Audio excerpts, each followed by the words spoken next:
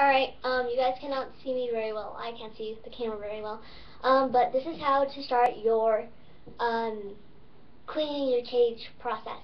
So begin first off by removing your guinea pig into a playpen, or the way how you're going to move your guinea pig out of the cage, so make sure the guinea pig is not in the cage. So right now I'm going to go do that.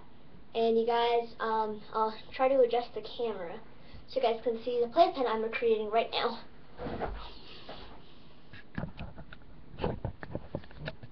It's that rainbow thingy back there.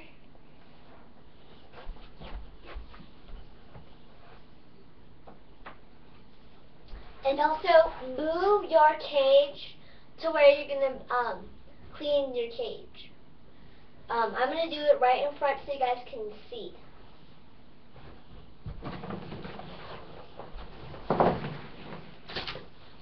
Alright, hold on. Oh.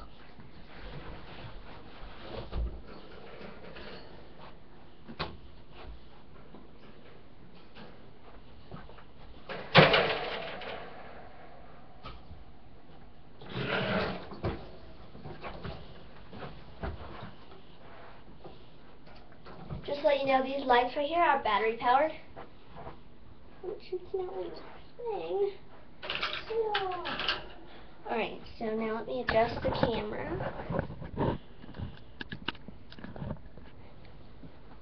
That's okay.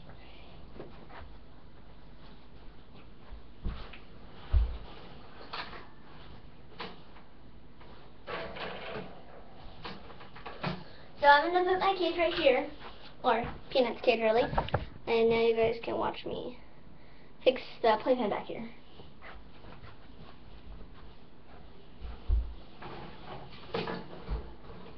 Yeah, I know, but what's she going back in here?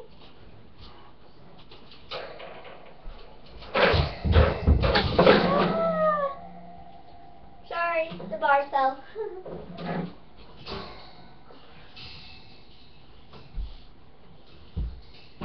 I'm going to put this here, right here, like that. Then, opening.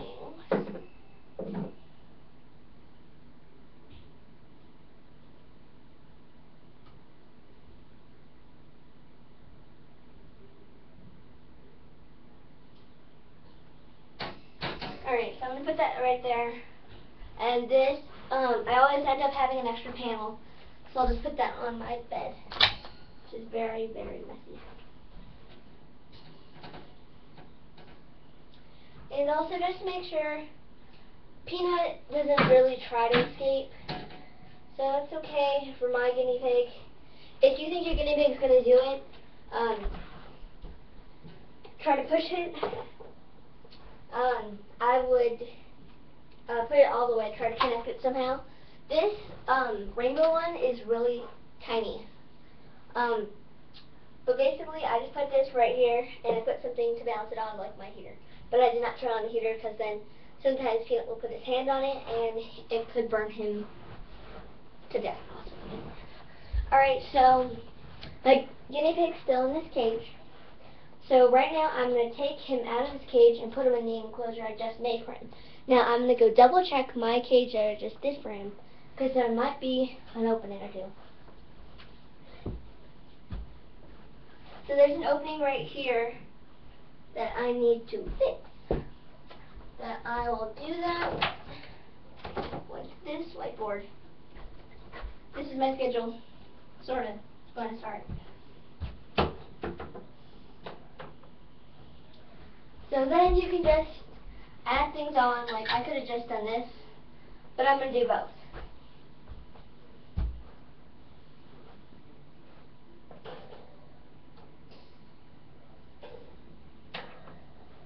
So that's what I'm going to do. So now I'm going to take out my guinea pig.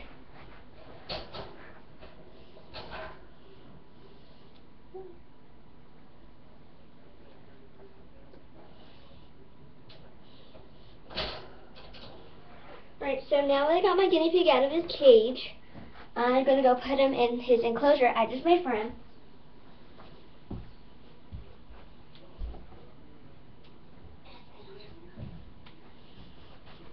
Alright, so Peanut is now in his enclosure, and he's like a very tiny, tiny, tiny person. Now, I'm just going to fix this area with that I fixed. Now, I'm just going to watch him just to make sure the enclosure I just made for him is secure. So the second step is to remove all the things like toys, dishes, salt blocks, houses, chew toys, and just simply having your cage out. Don't do the bedding or the fleece yet. So put it in the enclosure your guinea pig or small animal is in. It'll just make them more cozy and it won't make them stressed out. So I'm going to put his food in there too.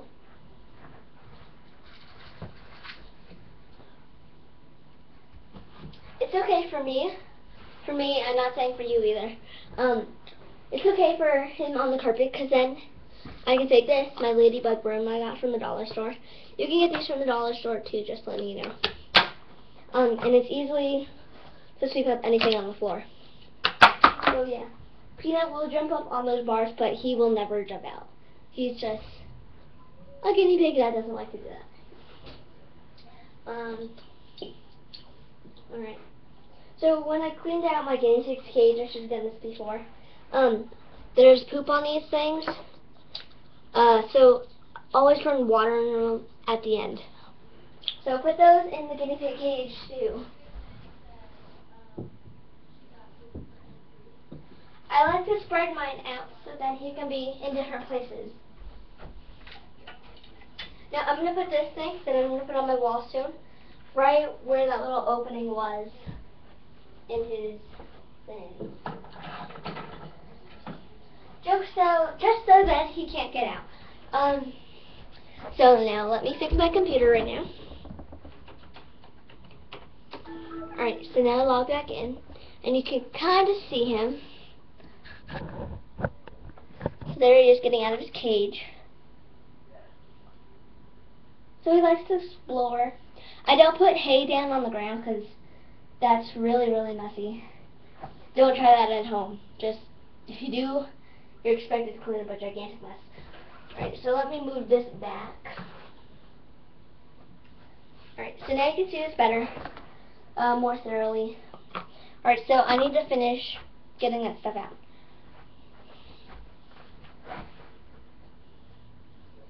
So this is a salt block. He finished his last one, and I gave this to him right before Christmas break. So about 3 weeks ago, I think? Yeah, about 3 weeks ago. Now, if you have a store-bought cage, you should have an opening like this. If you don't, just do it inside. So just do this with your fleece. So just put this, and you can shake it out. And also you can do this too, just to make sure all the poops, so they don't get on the ground. You can take your brush, or your mini broom, and just brush that out. And also you can put it in your guinea pig's cage, if you want. I always put it in there, just so it makes it feel like home. So I have bulldog clips, or binder clips, whatever you want to call them, these thingies, to hold down his baby blanket. It's a baby blanket that my mom gives me, like the old ones that we don't want to keep anymore. They make fine bedding liners, but the only thing is that they will stain really easily. So once you do that, if you have a store-bought cage, you can do this with CNC cages too, because you know it's open. So I have a chip right here, and I can pull this out, and I'm just going to get the fleece right here. Oh, what? Sorry, I just pushed the ball on the thingy. Oh, oops, fell out. Alright, so after that, I'm just going to push this back in and move it up to the top. Now, if I dropped a few poops, I do not like to keep them on the ground. I'm just going to sweep them up and get them in here. Now, it's not the prettiest thing you need to see every day. So So then you're going to need a bag. I always have a trash bag out. I only keep it in my room for about 2 days and then I throw it out.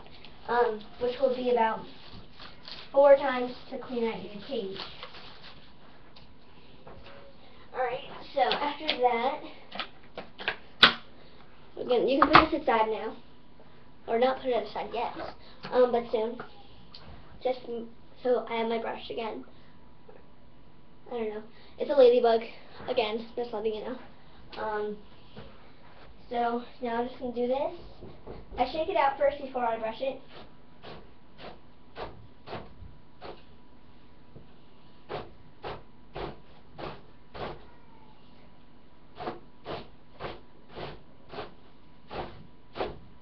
Alright, so now that I have that done, there's a gigantic stain on there that you can see where he's peed before. So I'm going to put that back. Just put it somewhere where his stuff is. A lot of people use towels underneath their vinyl fleece or something, whatever you might want to call it. I use a pillowcase. Pillowcases will work fine. They won't absorb it as good as towels would, but I am going to switch to towels as soon as I get my CNC cage. And if that will be a long time, I'm just going to go on to towels. He used to be on a towel. I might switch it up. I have one in my closet right now. I have a bit of blankets, or might be, I don't know. I'll find it. So again, this one is the messiest one. So move it up like that. And then just take this brush. Just do that.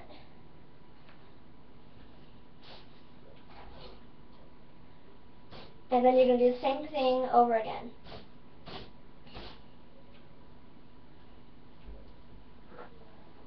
So that wasn't so messy because I already cleaned out his cage. Alright, so this is his very, very messy cage. So I'm just going to take my brush. You can close this now if you want. I always close it. So I don't need to use it anymore. You guys may see these corners, which are really, really disgusting.